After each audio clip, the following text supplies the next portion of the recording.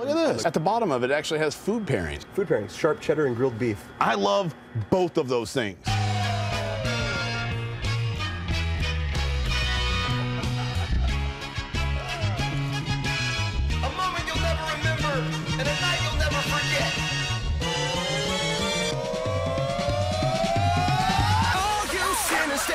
Sing hallelujah. Right now we're in St. Louis. I've been here a handful of times. I'm not ultra familiar with it, but that's part of the fun. I think today we're gonna see how much we can get familiar with St. Louis. We have a show tomorrow. It's usually a good pregame to walk around, meet locals. It's actually kind of nice because usually we fly in for these shows. We fly in, we do the show, and we fly back out. Drinking beer is a huge part of the tour for us. You have a lot of downtime. It's a lot of hurry up and wait. So hurry up and get to this venue, sound check, and then now you have 8 hours before your show. What do? Let's go have a beer. You hang out, you talk to people, and you just kind of have a good time. St. Louis just has such an actual history of beer. We love the beer culture here, so we're just like excited to learn it. If you grew up in St. Louis, you grew up on two things, right? You grew up on AB, Budweiser, Bud Light, and you grew up on Cardinals baseball. Those are the two things that you grew up on as a St. Louisan. When we started the brewery, we thought it was going to take 10 years to fill up the space. We've accomplished that goal in 3.5 years. So when we started, we had the capacity to do about 1,000 barrels of beer. Okay. And now we have the capacity to do 23,000 barrels of beer. Oh my God. Everybody here always knew that we had this great heritage and we knew we could make great beer here. And it just took people to have the guts to go out on a limb and make it happen in the shadow of the big guy. Right. Not just like the St. Louis big guy, but the national big guy. Do you feel like it's a little bit more of an advantage, like you're pushing, like people are thinking about it? Since it has been going on for 20 years here, it's easier. And so you have like smaller and smaller guys doing just what they want to do. For sure. They're not trying to like become the next AB. Right. They're just like, I can do this cool thing well. I'm just going to focus on that cool thing and just be part of the party. Right now, everything's going really great within the local craft beer scene, too. And I almost like, it's beer, right? Craft beer, like that's a whole discussion also. It's just really well-made beer. Speaking of well-made beer, I think that you have just I think that you have just rested far too long on this. So I'm going to drink your beer now, and you have my empty glass. That's fair.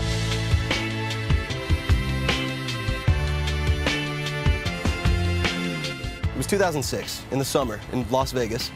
We had rented a place to rehearse for our biggest headline tour that we'd done to date. The band was getting a little bit bigger, so we kind of needed someone to make sure that we were okay. First day of rehearsal, we pull up to the rehearsal spot, and I see a bunch of these guys, and I just think, holy shit, these guys look so scary. Hopefully one of them is our security guard. Sure enough, this motherfucker was. When he started telling jokes and like making fun of people right on the spot, I was like, I like this guy already. I can tell I'm gonna be friends with this guy. There it is. I was driving escorts through LA, quite literally putting my life on the line almost nightly. A friend at the time, and he reached out and was just like, hey dude, I got this gig for you. These guys are small dudes, they need security. They're kind of blowing up. We are small dudes. And at the time it was funny because one of the escorts that I drove, Did she know our band? She knew your band. And we just listened to the radio and she was like, oh my God, I love this band. And I was just like, okay, cool. Yeah, they're great, right? Yeah, I love them too. And I came on really thinking like, God, this is gonna fucking suck. Yeah. And met you guys in Vegas. Yeah. It was kind of that night. I was like, yeah, you know what? Yeah. I can do this. And I regret it every day. Every day I regret it. Normally they'll pretty much take the cup from me in the morning. This grain is from the beer we brewed yesterday. And it's all protein pretty much at this point. We pulled all the sugars out during the beer making process. Urban farming is getting a big push in St. Louis. The city as a whole is trying to be more welcoming to younger people. After it gets done in the mash tun, which is when we're pulling sugars, it's pretty much useless to us at that point, and it becomes chicken feed. This is way tastier than the dried grain. Oh my God. Yeah. Can you eat this? Yep. It doesn't taste like much because we've pulled all the sugars out. Just kind of straight. It's like plain oatmeal. Yeah, just oatmeal. It's like breakfast. Just trying to get my brains, guys. This is, at this point, called the sparge. So we're introducing water to the top of the mash. The mash is the grain bed, and this is the boil. The brewing community in St. Louis is super inclusive. Okay. Everybody is ready to help everybody out. But you do have to kind of make a market for yourself. Absolutely. Because there are so many options. Yeah. So we do weird and historical beers. This is the toasted ravioli beer. This is the one that we're adding the tincture to of the Provel cheese, like which that. may be absolutely disgusting. Oh wait, so we're like the guinea pigs. I don't know if I like this. I love this. He hates it, I love it. You have like kind of a weird expression when you're talking about it. So I'm born and raised in St. Louis. I love Provel cheese. Okay. Everybody I meet that is not from here is like, what is this? It's like Vegemite. People from Australia love Vegemite, Kind and of it's like actual that, pure yeah. shit. Yeah. It's like this pasteurized processed cheese blend of like cheddar, provolone, and mozzarella maybe. But that most Swiss. outsiders don't like. They don't, but it's great.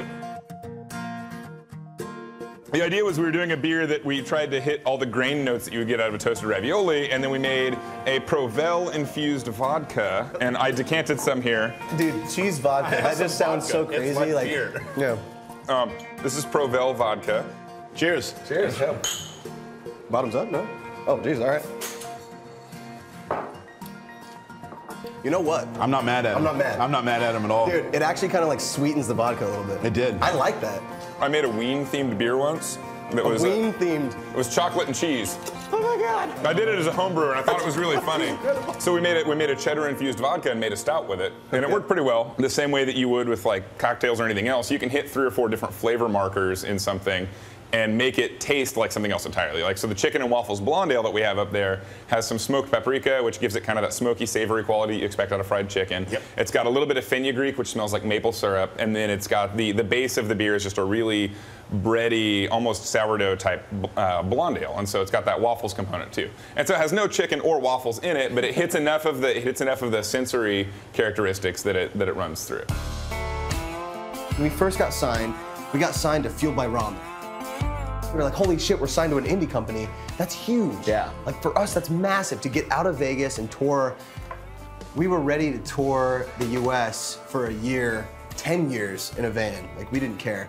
Oh my God, could you imagine? Right, yeah. So I think that's kind of cool, like talking to everybody at Earthbound, it felt like they would do this metaphorically in a van for however long they need to. They're making this thing happen just for people that know each other, and they're kind of just like learning each other as friends, and then also trying to build up this company together. In St. Louis, where like you have over 150 years of brew. The music world is so competitive. It's like, oh, I love you, but I'm gonna fucking crush you. Absolutely. And the beer world, it seems like, I love you, and let's make a beer together. And then the very last time you go, head for the mountains of Bush. Cheers. Beer. That's how the song goes. It goes forever, and everyone just does it. It's truly right. Yeah, that's how it goes. And then you drink, you cheers and drink. How do you guys not know this song? How do you? I'm not even from here. Really?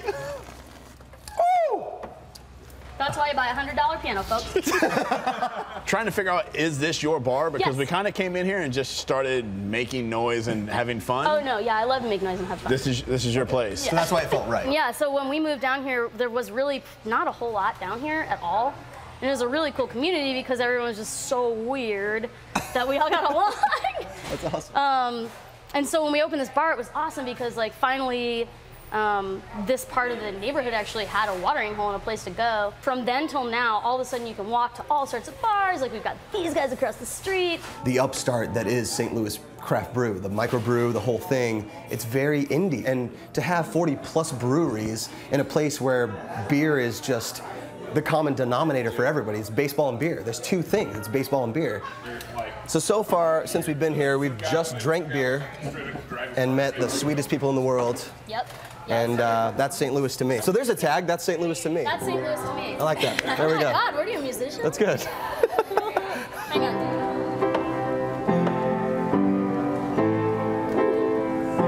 Ooh, emotional.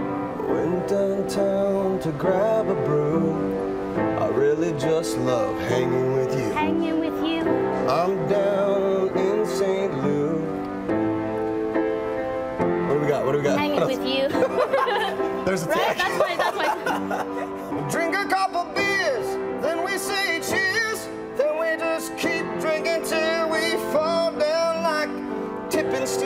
steers, right? Is that kind of Chicken steers? Tipping steers. Steers. Like Oh, tipping no, I cows. don't think that's a thing. That's not a I thing don't that think St. that's a Louis thing. does. I don't think so. That's not a thing that St. Louis does. No. You gotta guide me.